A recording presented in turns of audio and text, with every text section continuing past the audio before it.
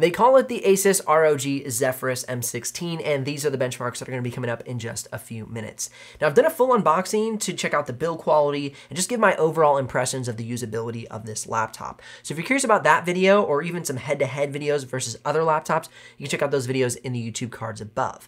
But for now, we're going to stick with some of the things I didn't talk about in the unboxing to save you guys some time and bring you the most value. First and foremost, let's check out the webcam. Here's the webcam for the ROG Zephyrus M16. Looks good. It's a little on the cool side as far as the temperature is concerned. A little bit grainy, but overall it'll do the trick for any, web meetings you might have. Something I was curious about during my unboxing was the top speaker grills, and they are in fact speakers. And here's a quick audio sample for you.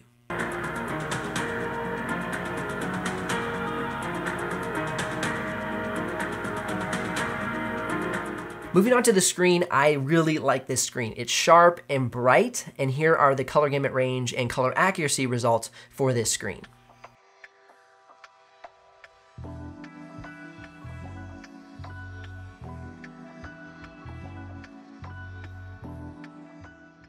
I talked a little bit about the trackpad during the unboxing. I love the large trackpad, matte top cover, as well as the soft touch keys. And here's a quick audio sample of the keys as well as the trackpad while in use.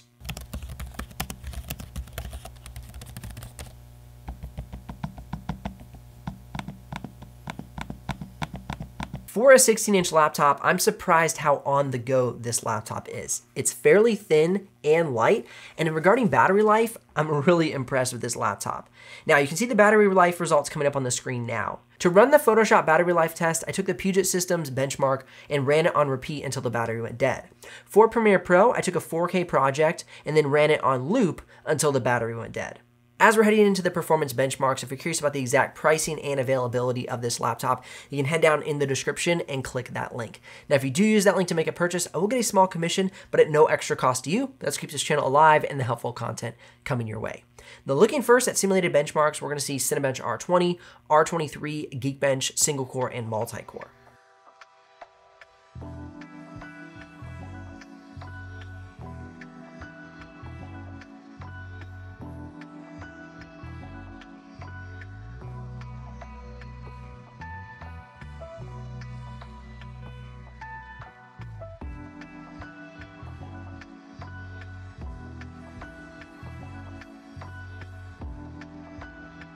Moving forward into 3D modeling, this laptop performed well in Autodesk 3ds Max, Autodesk Maya, PTC Creo, and SolidWorks.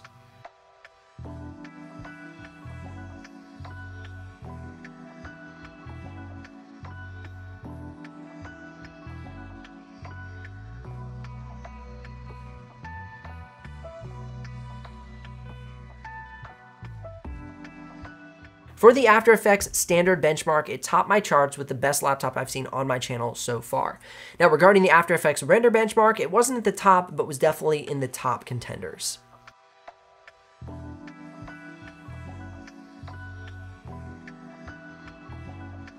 Moving on to video editing, you can see the results for the export times from 1080p all the way up to 6K. And regarding playback in Premiere Pro, we had smooth playback at 4K, good playback at BRAW 6K, and it struggled at 6K red footage. But I'm seeing most laptops have that problem as I'm running a lot of these tests lately. Regarding DaVinci Resolve, we had smooth playback for 4K, and here are the export times.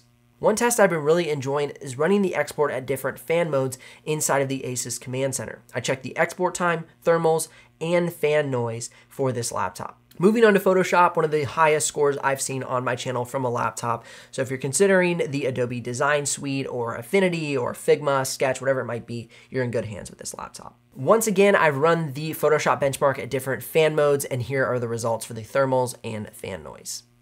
With great battery life, color gamut range, performance, and stellar thermals, this is a fantastic on-the-go laptop for any creator. Links if you're ready to make a purchase, likes if this video has brought you some value, and subs if you don't miss out on the future uploads. I'll see you here in the next one.